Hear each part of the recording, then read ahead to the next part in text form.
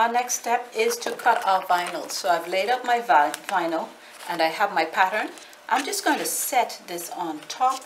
I'm going to find a good place to put it, and then we're going to cut. Now the sides and the top where it was cut from your provider might not be straight, so you don't necessarily want to butt it to the top if it is not even, because it could be twisted. So let's try to make this as straight as possible, and we're going to bring it as close to the edges as we could and press down, because you see we have ridges in this. We have ridges from where it was rolled or folded, and so we just want to eliminate those. So I'm just going to keep my hand on it, get my X-Acto knife, tighten the blade, and then we'll cut.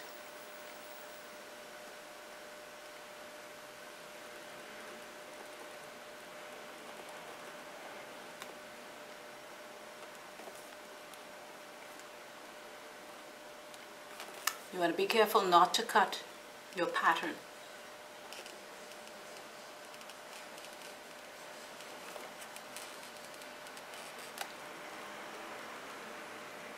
Let's notch.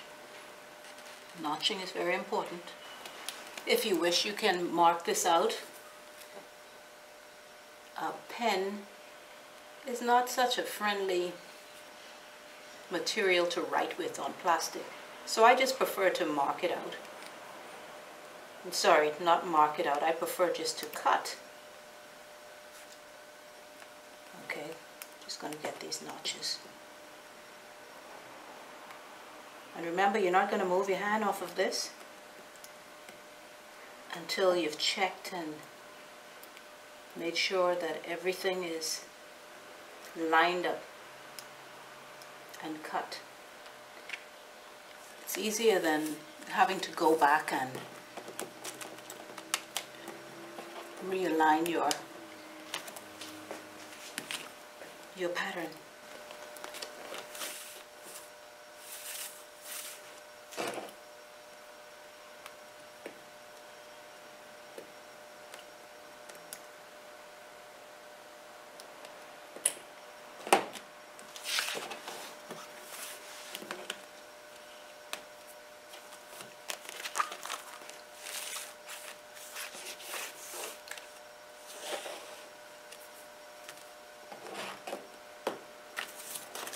So now we can just check, make sure we have all our notches in place, everything lined up. And let's just mark where our closure goes. Make sure this is properly lined. There we go. And we're pretty good. Okay, so that would take care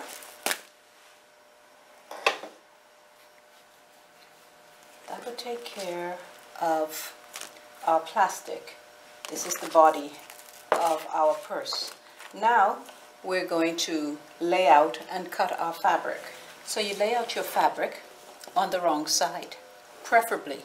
Some fabrics, it's difficult to lay out on the wrong side because you have a print that you really need to see. So in those cases, you're going to use an invisible, or I was going to say invisible ink, something that will wash out, or I would say even better, an erasable or removable chalk to mark your fabric if you're doing it on the front. Now, because I'm doing this on the back, I would not typically use a pen. I would use my pencil, but for your sake to see, I am using my pen. Okay, so you're going to want to align your pattern with the patterns if you're using a printed fabric. So you're going to select an area of the fabric that you want to use. Then you're going to just place it on your fabric and mark. Remember to notch.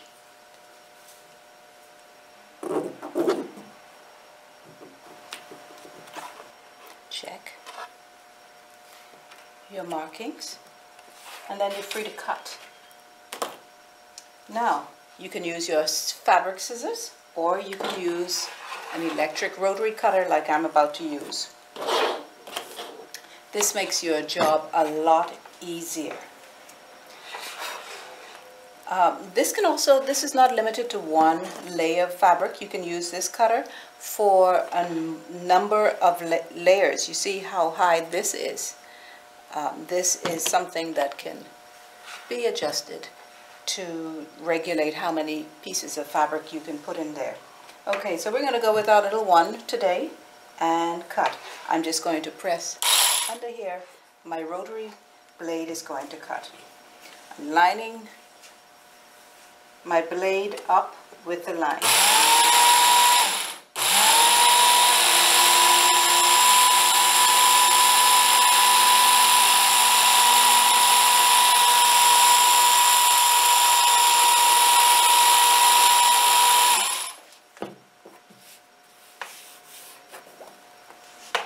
You're going to notch after you finish cutting.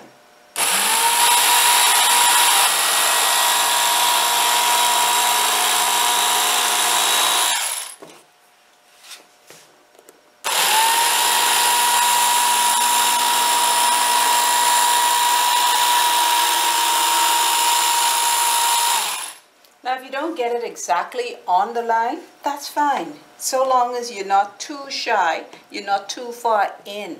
If you're too far out, you can always trim. But if you're too far in, your webbing or binding is not going to be able to cover it.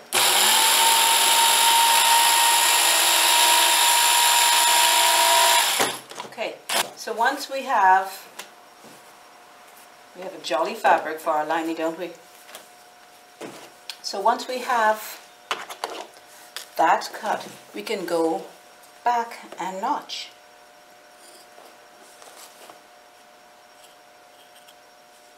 Just remember when you're notching, you're not notching like this. A lot of people like to just go like this and snip. I prefer to stay on the line and be sure of my accuracy.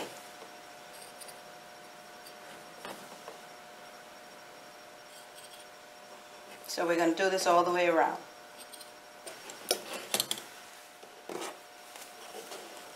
Wonderful.